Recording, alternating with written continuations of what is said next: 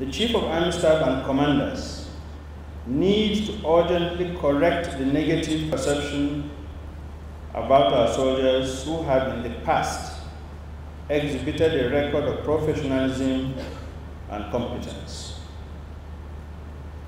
Are we short of equipment? We can buy directly from friendly and obliging governments, as I did during the Civil War. Yes, we can also buy from other sources, which is called or referred to as black market. At a critical period during the Civil War, I had only 500,000 rounds of ammunition as total reserve for the armed forces. I could not continue with the operations with such a limited quantity of ammunition, and we had no money.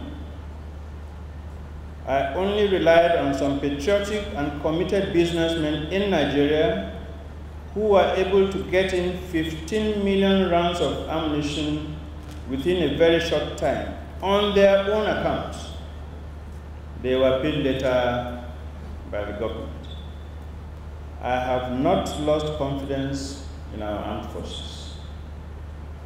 I want you to retrieve your honor by reversing some of these lapses into successes, losses into victories, negative opinions into positive opinions. I charge you to go all out to flush those insurgents out of our territories all the way right back to where they came from.